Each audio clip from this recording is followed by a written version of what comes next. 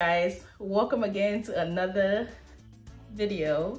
So today I am super excited because I'm recording using this new iPhone feature. Welcome back if you're a subscriber, and welcome if you're joining for the first time. Well, hi, my name is Sandra. If you are not yet a subscriber, click that subscribe button. A lot of you guys are watching my videos and you're not a subscriber. So get my subscribers numbers up by clicking that subscribe button.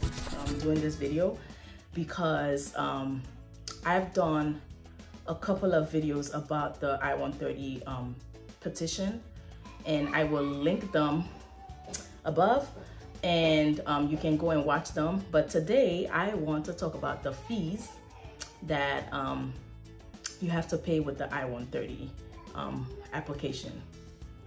So I did mine in 2018, and I think a few things have changed, but I'm just going to tell you about the fees, and then maybe I'll do a follow-up video to talk about the things that have changed other than the fees, right?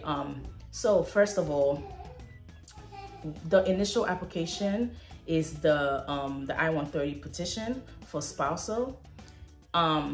That one, when I did it, was $535 fee, but now it's $635, so it's gone up by $100. I think during COVID, I think the fees went up just a little bit for each application, and I think they actually put a notice out there before it actually did go up. The one that I noticed that you have to pay for, I don't know, maybe because I didn't use it, I didn't know that you had to pay for it. The affidavits of support, I believe you had to pay. It's $120. I did not know that. That is new.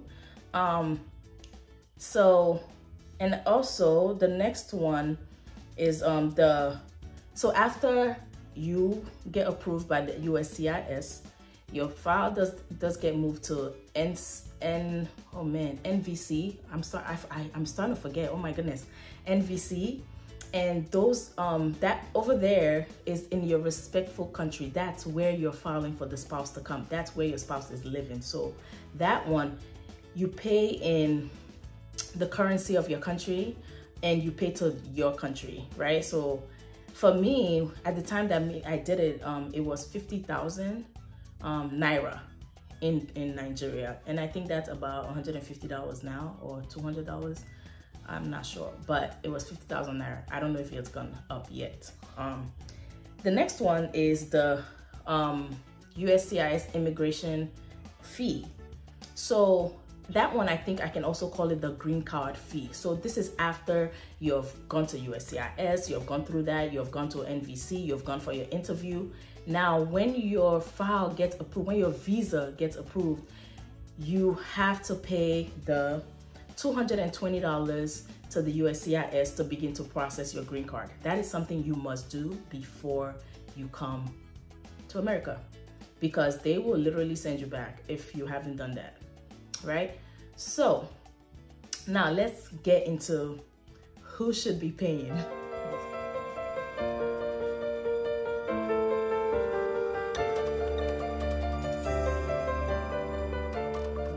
I just feel like it gets a little touchy for some people when it gets to this point. So for me, I believe that if you're the one living in America, most of these fees, you have to pay them in dollars. Like, you can't pay this fee from another country with another currency, most of them. So the initial fee, which is the $635, has to be paid in US dollars.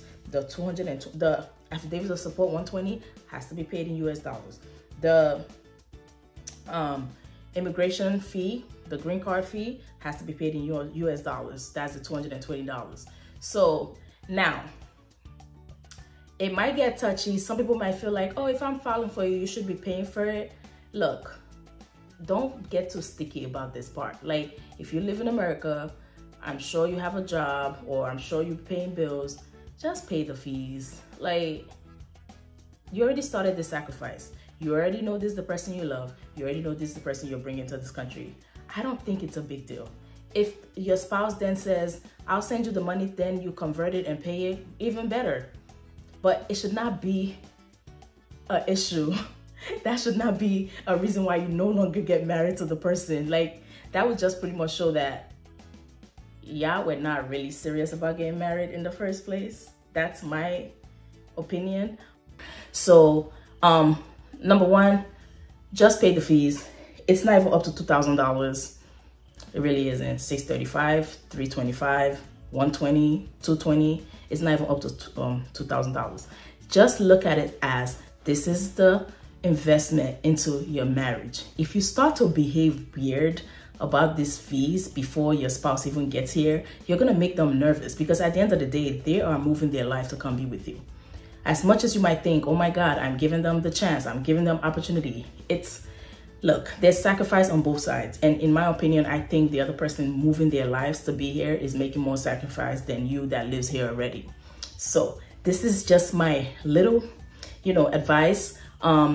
Make sure you pay those fees. And also, if you're using your credit card to pay, make sure you call the credit card company ahead of time. Like, as soon as you pay it, as soon as you mail out the money order or whatever, make sure you call your bank and your credit card company and let them know that this is a fee that is coming, it's USCIS, because you do not want your fees to be denied. My goodness, that's the worst thing ever. If your fee gets denied, your whole process just went down the drain.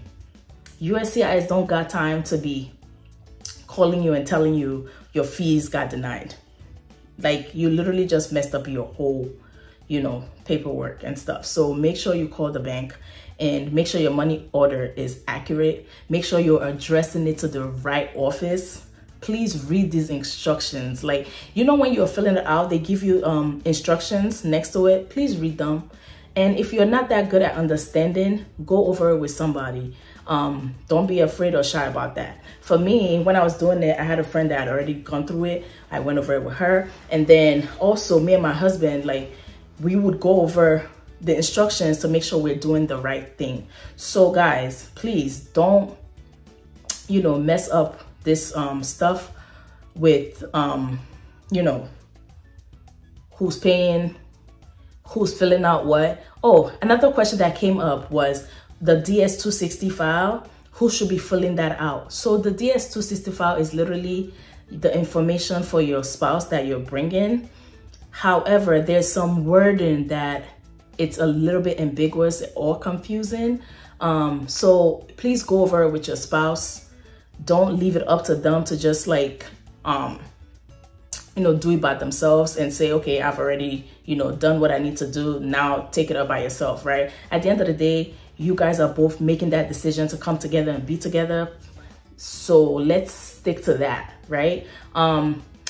Regarding fees, I believe I'm gonna link the USCIS link down below that shows you all the monies that you're gonna have to pay. Please take some time and read them, understand them. And if you're not sure, ask somebody. Don't feel like you can't ask questions.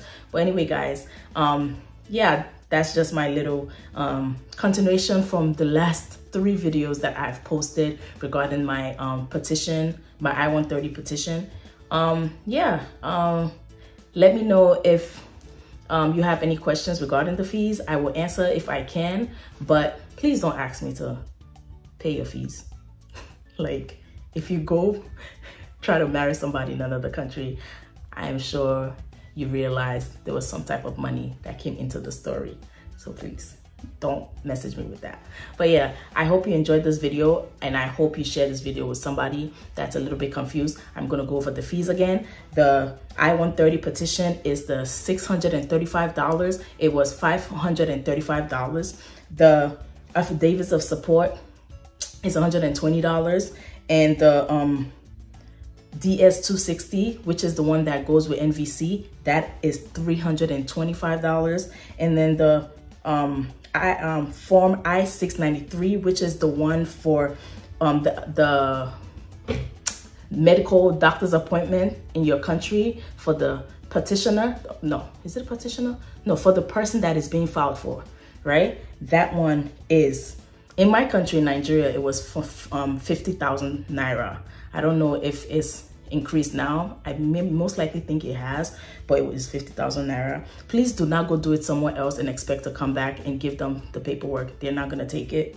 And then the immigration fee, which is the green card fee to process your green card, that one is $220. So let me know if you have any questions, and I hope you have a wonderful day. Take care, guys.